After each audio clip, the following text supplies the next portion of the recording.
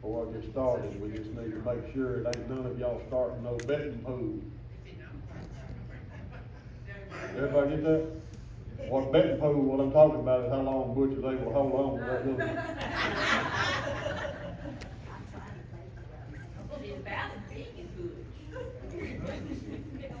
I already made it longer than I thought it was going to. Well, good to see everyone today. Good to see our folks, new folks, visitors. So glad to have you with us today.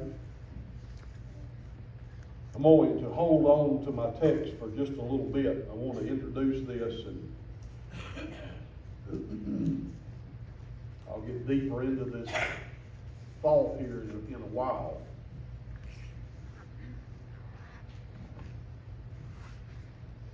I had somebody ask me about 15 years ago, and the reason I'm able to date that time period is because I know where I was when they asked me. I was actually in Texas at the time.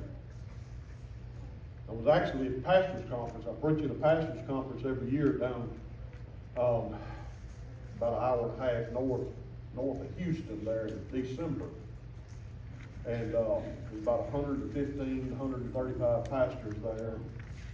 Different men from the churches, this, that, and the other. Brother Jim Moss that comes here in the spring to do our revival, he puts on this Bible conference, and some of the men that he preaches in our churches throughout the year are preached in turn there. It starts on a Sunday evening, afternoon, late Sunday afternoon. We'll have either 2 to 4 preachers that Sunday night, be all day long Monday. And then Tuesday to about 2 o'clock, and then we have a great big old 20-ounce steak and say goodbye and go home. But I had a pastor there several years ago ask me a question. And he simply asked me, he says, why do you think that we see such a change in this generation, again, the time we're living now, this generation of Christians in our churches? Why do you think we see such a change and then its effect on the church that they attend itself? Well, I didn't have to think about it because it's something that I've spent a lot of time thinking about. And so I give you the answer to that question this morning. Now let me say something that some of you figured out a long time ago. I don't know everything. But this is something that sticks on my mind, and I've watched this as it's gone through the years. But I think the number one problem in, and let me use this term, in Christians, in today's Christianity, and why this generation seems to be, shall we say, less faithful, less grounded in the Word, things of that nature, less steadfast, all of which we're commanded to be. And some of you, you're watching me holding this book, and you say, well, he's going to say it's because we don't read the Bible. Well, that's only a part of it. That's just the first part.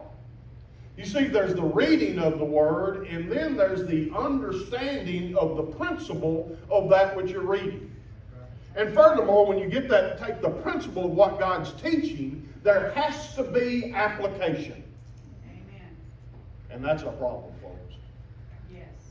That's our problem in modern day churches. Everywhere, I don't travel a lot and preach anymore, but I do know a lot of pastors and do talk to a lot. And why in this world God ever chose me to be the one that all these pastors call to try to get? I just rather they didn't call me, call somebody else, but they do.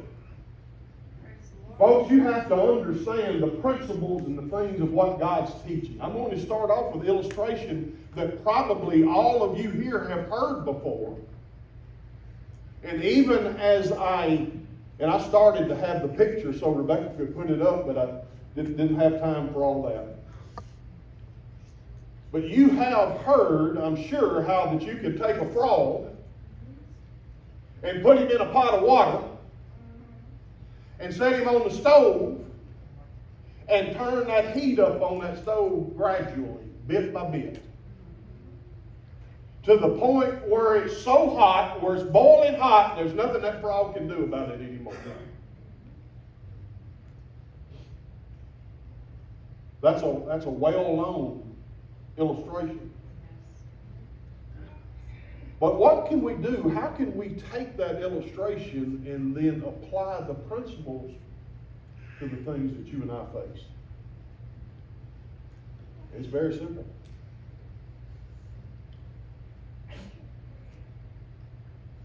Today, as we develop this, you need to understand, I'm this morning, for right now, I'm talking to Christians. I'm talking about those that know for sure if they die today, they're going to heaven. Amen. Because these principles apply to your life every second of every day. And I'm going to use a common example here of something that we're all aware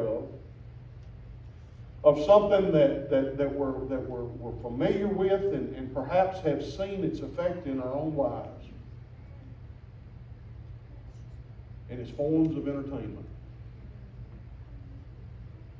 Forms of entertainment. Let's just watch how this has desensitized us.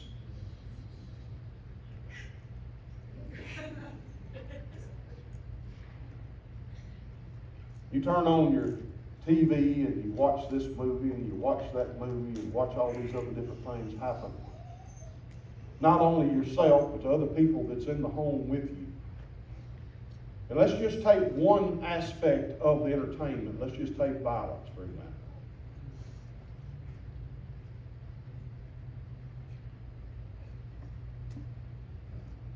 The more violence you watch, no matter what it comes from, what medium it comes from, whether it be the shooting and killing and everything else in the movies or all the video games of the day, amen?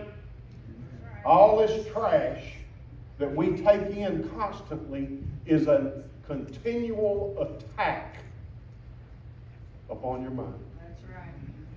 It's continuous.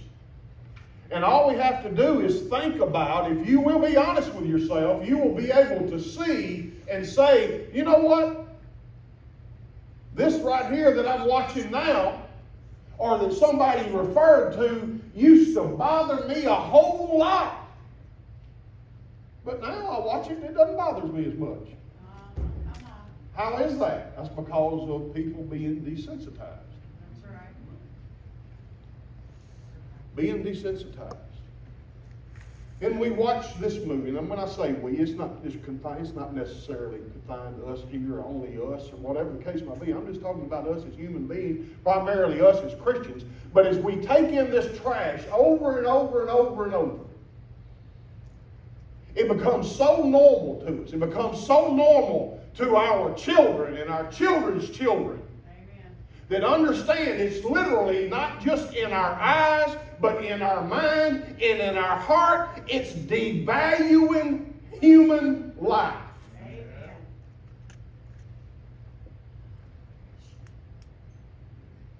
I remember as a child, I don't know the year, I just know it was early. I was born in 62, so let's just say 69, 70, 71, somewhere right in there, I don't know. But I remember a live broadcast on TV in a hostage situation overseas. Yeah. And I remember seeing live on TV, before they could do anything about it, I remember seeing somebody shot right through their temple. Yes. That bothered me for weeks and weeks and weeks.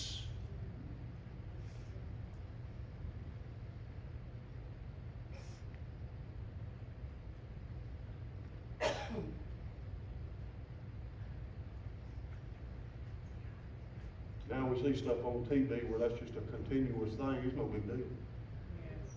So what's the point of all this, preacher? I'll get to it in a minute.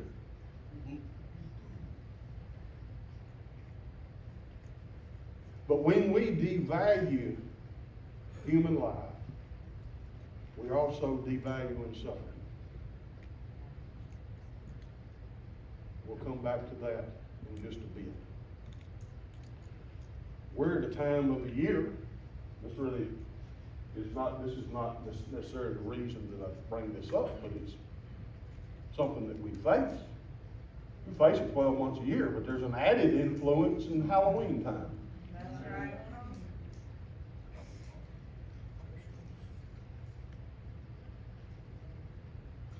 Turn your Bible to the book of Philippians chapter 4.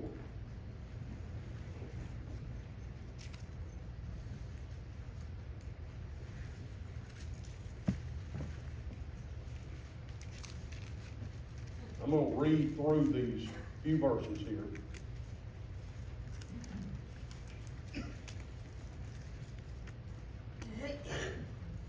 But I want you to think about these things.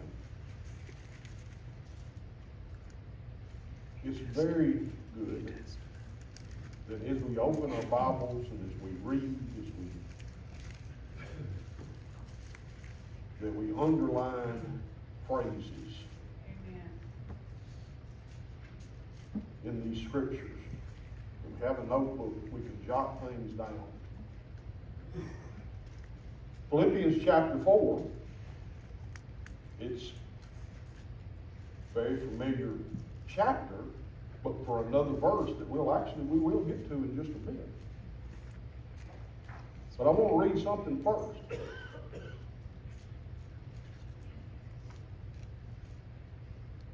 The premise of the entire chapter is in verse number 1, and it'll not be on the screen. We'll come to the screen portion a little bit, but I want you to look at verse number 1 of chapter 4. It says, "Therefore, my brethren, dearly beloved and longed for, my joy and crown, so, or therefore, or thusly stand fast in the Lord." Amen. You want to underline that in your Bible. This is not Paul making a suggestion. This is not Paul, shall we say, making this, well, let me just add this here, I'm kind of closing this out, and let me share this with you. No, this is a command directly from the throne of God. Amen. As a child of God, we are commanded to be steadfast, unmovable in the face of 1 Corinthians chapter 15. But you don't become steadfast and immovable upon, shall we say, your salvation itself. That's just the beginning, that's the enabling, that's the building of the foundation that will allow you to do something. Amen. That's the start. Some would say, well, that's chapter 1. Well, yeah, okay, we can use that. But we're commanded here to stand fast in the Lord. And so then he goes through some things throughout this chapter that will, shall we say, enable you or show you how to do that. And there's some here that's actually listed before where I want to begin, but I want to begin in verse number 6. Amen. The term there in the King James says, be careful for nothing, but it's actually be anxious for nothing. Now, I don't know about you, but that's pretty much where I have to kind of stop reading and get a hold of some things. You know, I've been pastoring in the ministry for about 35 years. And people automatically think that preachers don't have no problems. People automatically think that, you know what? People are never ugly to preachers. Okay. People never do preachers wrong. Oh, yeah. By the way, brother, time out. When you're praying for patience, don't go to Walmart parking lot. Amen. Okay, back to the message.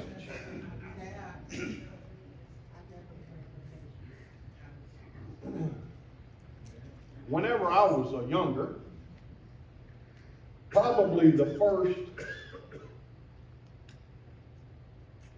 28, 29 years of my life, I didn't worry about anything. Nothing. Coincidentally, that's about the time I got married. Don't read anything into that. But, man, I have to bear down not to worry.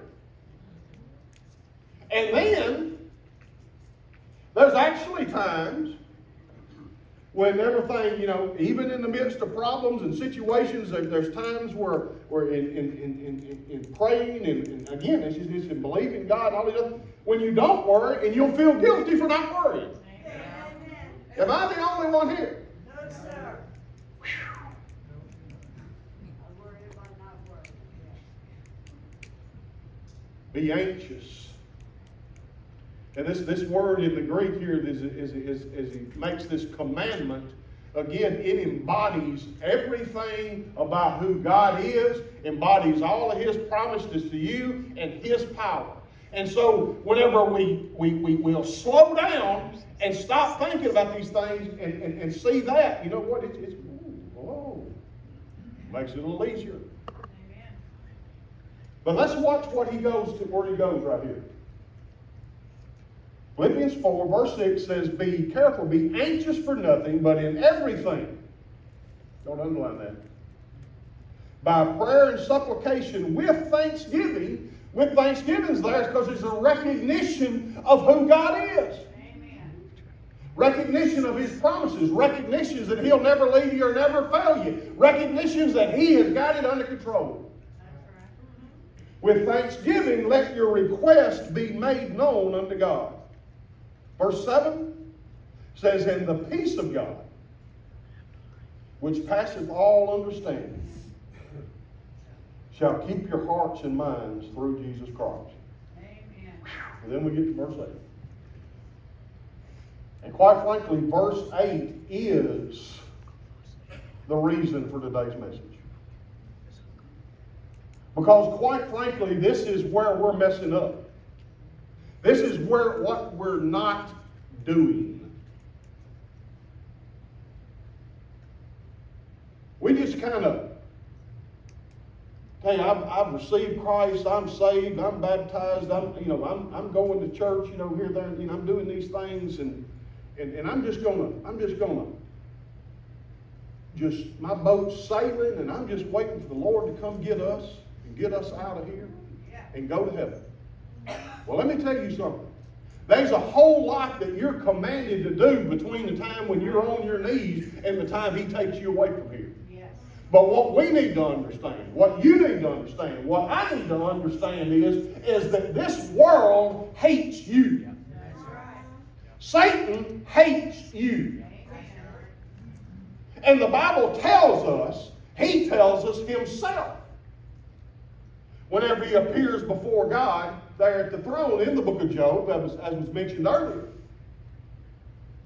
Oh, I'm just kind of going back and forth looking who I can mess up. And that's a paraphrase. But the Bible tells us in 1 Peter that what? Going to and fro. What? Seeking what? Whom he may what? Devour. Destroy. He don't take no days off. That's right. He don't take no time off. Now let me just make sure we understand something here according to the Word of God. Satan don't make you sin. Amen. We still have this old flesh. Okay? We still have this old flesh. We still war with the flesh. Things of this nature. Yes, there are spiritual attacks and different things. He don't make you do nothing. He didn't make Eve bite into whatever that fruit was. We just, use the term the apple, but whatever it was. She chose to. But she had sinned before she ever put that in her mouth. Yes.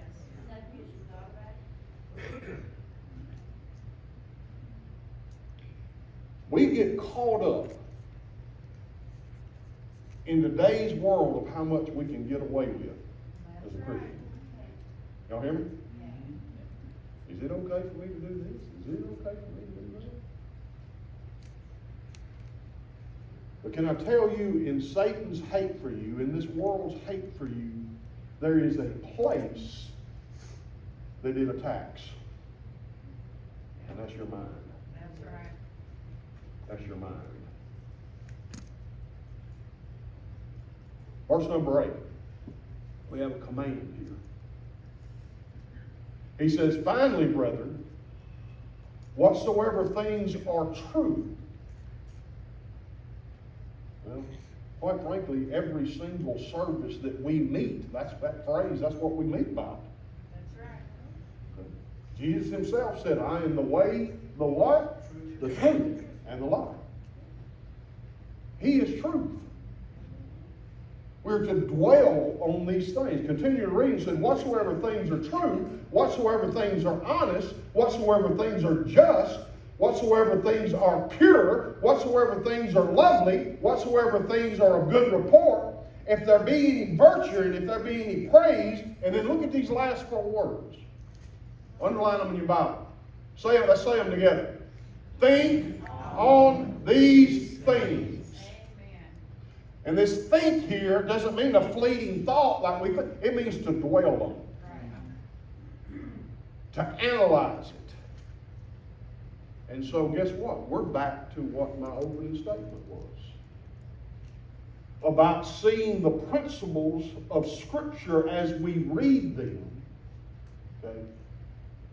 Chewing on them, if we want to use that. Thinking about them, thinking about these things in these scriptures and what God's teaching us through these passages. We're on Wednesday night, we're studying the Old Testament. We're in the latter part of the book of Leviticus. And I think what a lot of people don't understand is the children of Israel, before God got a hold of them and got them out of Egypt and got them off out there by themselves on this mountain, they just automatically think, well, they knew everything they were supposed to do. They didn't know nothing. And God is teaching them what holiness is. Why? Because that has to be the standard. Right. Anything moving away from that standard, 1 iota, is sin. Amen. Say, think on these things. It means to concentrate, to analyze spiritually. Why? Why? So that we can apply them to our lives. Amen. When going through these lists of these type things, anything whatsoever in our lives that conflicts with that, we got to get rid of it. That's right. Amen. I had somebody a while back that was here. Said later, after being in one of our services, that preacher thinks that the Bible has all the answers. Yeah. And then I've had this said to me before, multiple times, preacher, you just have to be more realistic. Well, let me tell you what, if that's your attitude, then you're just looking for an excuse to sin against the Holy God. And you have no, shall we say, you have no plan whatsoever to obey. You realize that most so-called Christians want to run up down the road to talk to a different preacher about what the Bible says?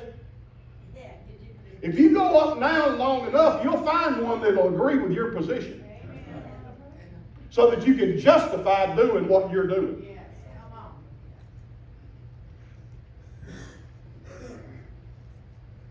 I've seen it many times. You said, well, preacher, you said a while ago you don't have all the answers. No, I don't. Amen. But I know when the Word of God says for you to do something, you do it. That's right. Okay? I'm not very smart.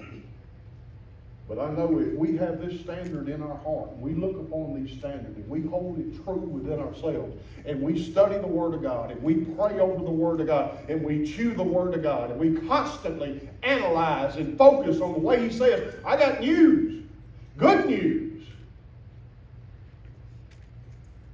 All this trash will start going by the wayside. I didn't say you wasn't going to have any problems. Right. You're going to have problems. But your perspective on the problems will change. Amen. The closer you get, the closer I get to God Himself through His Word and it alone, the more things change in our lives. You say, well, does that mean 2 weeks? No. That means the rest of your life. Amen. So staying in Philippians chapter 4, let's look at the most famous verse in the book of Philippians. And let's see here for just a moment how it's mischaracterized, misused in even Christians' hearts and minds. Because it is misused. 4:13 says, I can do all things through Christ which strengthens me. You say, are you saying to me that that's not true? No, it is true, but it's true in a different sense than we might think. It is not a verse for us all of a sudden when we're in trouble to reach up and grab onto a knot at the end of the rope and say, God's taking care of me and I'm going to be able to endure it. No, this verse is to be a mindset. It's to be an attitude of our heart. Again, of God's strength in our lives, no matter what we're faced, and that we're to keep on keeping on, keep on doing the things that He's commanded us to do in His strength, and He will accomplish through us what He saved to accomplish through us in the first place. That's what 4:13 is all about. It's not a second handle on a parachute. It's our life in Jesus Christ. Amen.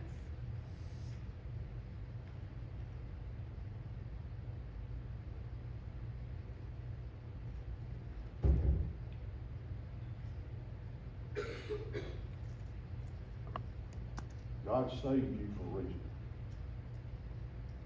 From eternity past, He desired that you spend eternity in heaven with Him.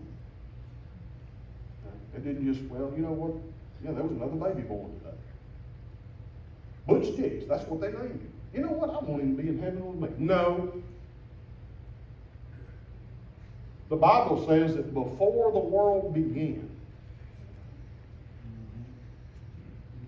He knew your name. Amen.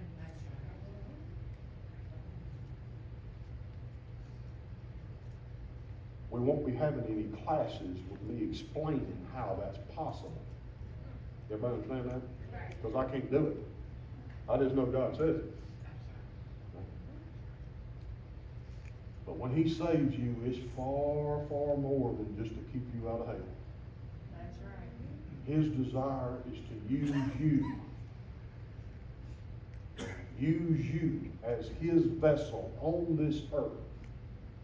Every single thing that you do, your actions, they either bring honor to the Lord or dishonor. That's right. Now, in going through all these things, and looking at this, and as I said earlier, this is a commandment to born-again Christians. If you're here today and you don't know for sure if you died today, you can go to heaven, you need to understand you can know. You can know for sure. And right there where you sit, I'm going to ask everyone to bow their heads and close their eyes, nobody looking around.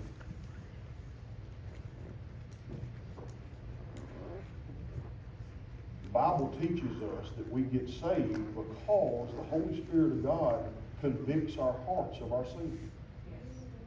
And that's the only way. You can't get saved apart from it. But if you're here right now, and this question has been heavy on your mind, and it's something that's been bothering you, and maybe you even thinking about it more today, maybe you just can't stand it no more. You also need to understand there's only one way to get to heaven. Only one way. That's what God said. Jesus Himself says, I am the way, the truth, and the life, and no man cometh unto the Father but by me. Well, so, what is that way? How can I go to heaven? What do I have to do to be saved? First, number one, is you have to recognize that you're a sinner. That you're guilty. Secondly, by faith, you must believe that Jesus Christ died on the cross for you to pay your sin debt. He died in your place as your substitute because you can't do anything at all. You say, well, is that it? No. Knowing that you're a sinner, believing that Jesus Christ died for you, then we must repent of our sin. Repent means, first of all, convicting our heart. Our heart will be heavy. We'll have a very, very uneasy feeling about our sin. Some people have used the term feeling dirty before God. All of those apply. But again, realizing that we're sinning against God and the Holy Spirit conviction on our heart, we don't want any part of that. We want to be different. And repentance is turning away from that spiritually. Turning away and trusting in Him. We must ask God then to forgive us of our sin and to save our soul. Be merciful upon us as sinners. God makes a promise to us. Remember, God does not lie. He keeps all His promises. He makes a promise. He says, whosoever shall call upon the name of the Lord shall be saved. Amen. If your heart is heavy today,